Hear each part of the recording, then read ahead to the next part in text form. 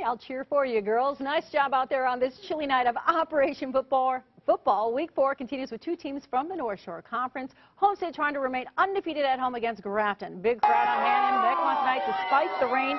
Second quarter, Highlanders on top. Nick Allen turns around and hands off to Luke Newson for a 3-yard score. Homestead in front 24-0. Still in the first half, Newson again. This time he takes the handoff from Allen and goes 30 yards down the sidelines. Look at him go. Highlanders in control, 31-0. And they add to their lead a little later on. Patrick Minkin on the 1-yard touchdown. Homestead keeps its perfect season alive, the final 48-6.